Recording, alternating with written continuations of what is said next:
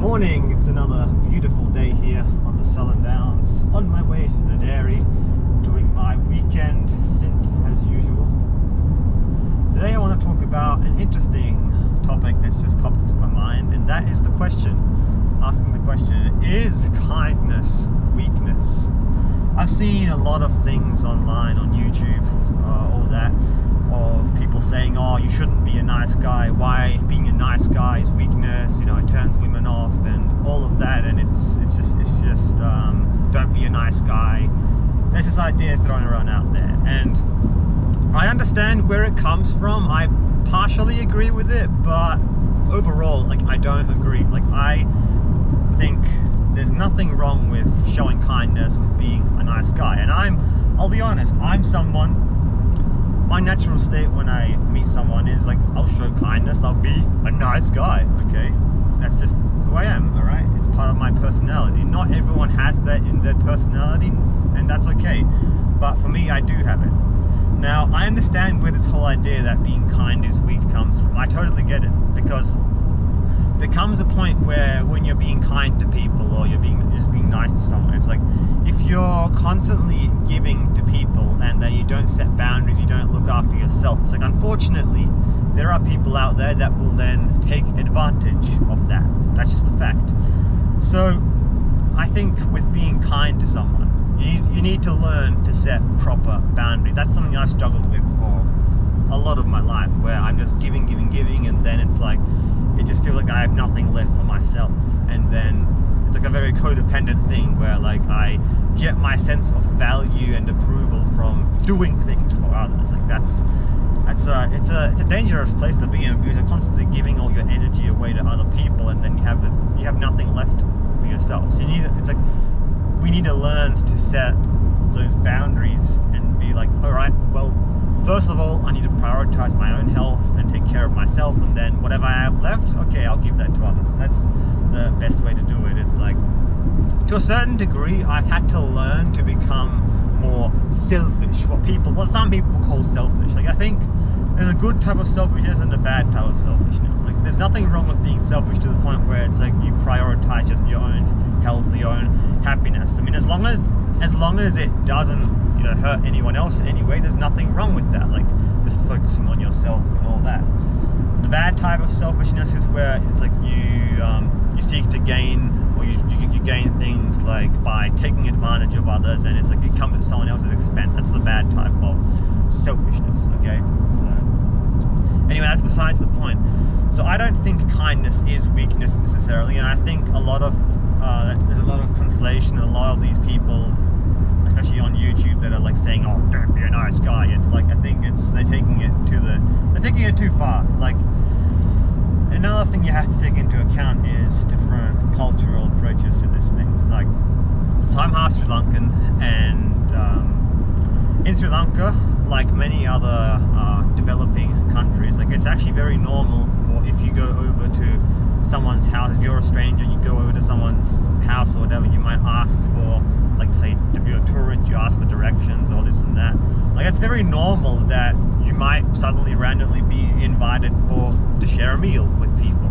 Like, people will, like, actually just invite a stranger, will invite you in their home. Like, that's a pretty normal thing over there. It's also in many other developing countries. And like, somewhere like here in Australia, that's like a very strange concept. Like, people here are much more suspicious and standoffish. Like, there isn't that same sort of community and societal trust, especially in the West. I think we've lost that sort of connection between people, and it's like people are naturally more suspicious here. And yeah, anyway, it's like kindness. Like, there's nothing wrong with being kind, really. Like, I'm naturally a nice guy. Like, if you're forcing it, and if you're like have ulterior motives behind it, or you just like, because oftentimes I found when I am like really trying to force it, it's like subconsciously it's because, oh, you know, you actually do want something back from that person, but you're not being honest, you're not communicating it properly. It's like, there's nothing like being kind where it's like, okay, I'll give what I can give, but I'm not going to like cross a certain line.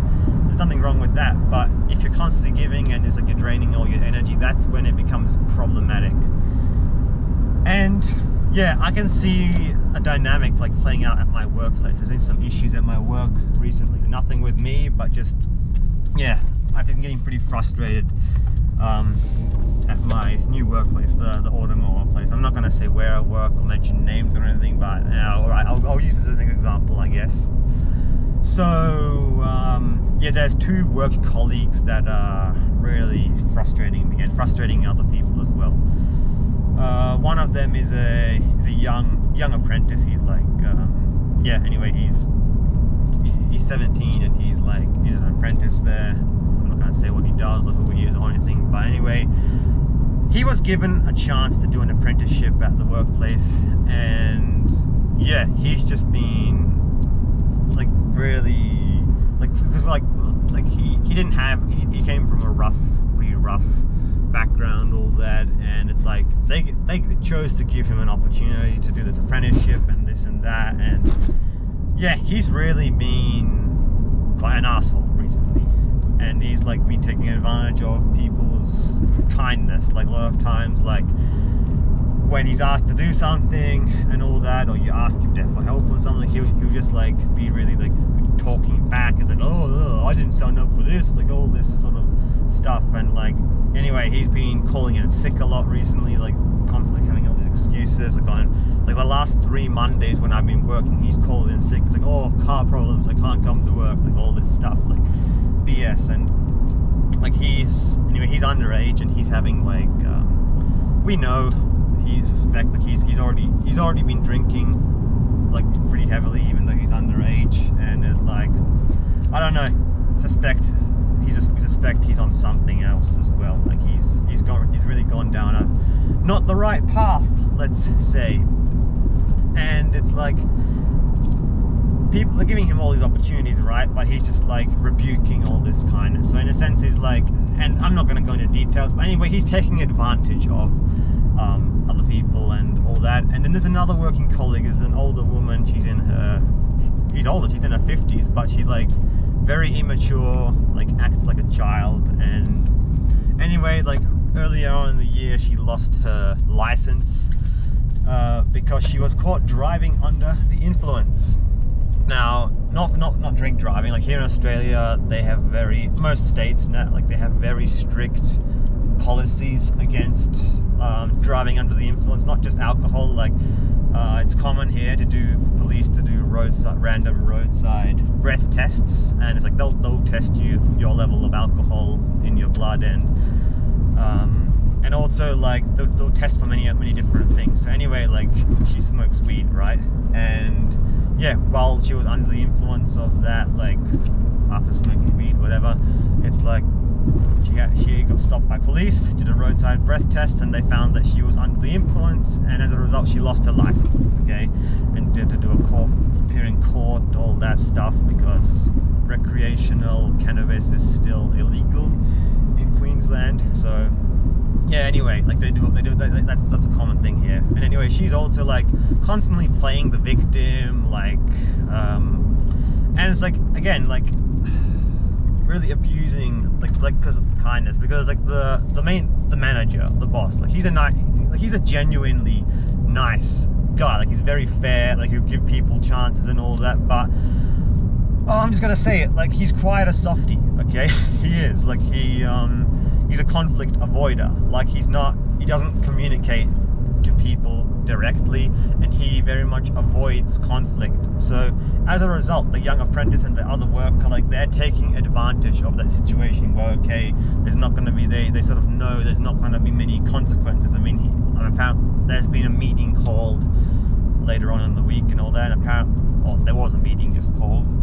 It's done now. But anyway, apparently there's going to be some consequences, but it's like, anyway, they've really been taking advantage of the situation. It's just been frustrating to work with these people, because it's like, really, they're just constantly complaining, or this, that, like, oh, I'm broke, or I'm so hard done by, like all that stuff. It's like, just grow up and take some responsibility. That's what they're gonna do. Anyway, so yeah, my boss, my manager, is like, he's a genuinely nice guy, but you can sort of see like he's a conflict avoider, and he's like he doesn't want to like but at a certain point, it's like you have to set boundaries. Like if you're kind to someone, it's like, okay, and maybe they take advantage. It's like, okay, give them a warning and all that, but at a certain level, you've got to say no. You've got to learn to say no. And I'm speaking to myself as well here, because I've struggled with this as well in the past, where I just don't know how to say no. So overall, it's like, yeah, I think nothing wrong with being a nice guy, nothing wrong with being kind, but you've got to learn to set boundaries. That's very important. So yeah, that's where I'm at. There's some BS going on at my work as well.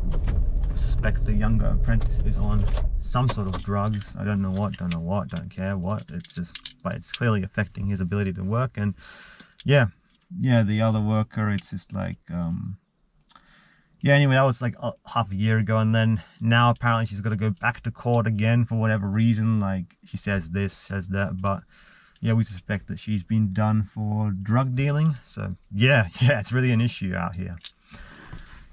Yeah, anyway, it's like, I've been watching places like things around the world, like shout out to Ian's Adventure from California. I mean, looking at what's going on in California, it's just absolutely crazy to watch what's going on in that place over there. I mean, we're not at that level over there. I mean, it's very safe out here. We don't have, we hardly have any crime. And it's, you're not going to see drug use out in the open like I've seen in some videos in like California. Like it's just crazy zombie land over there. When it's not like that here, but still, like under the surface, like it's definitely a problem. But anyway, that's it. Hopefully it'll be sorted, and yeah, life can go on.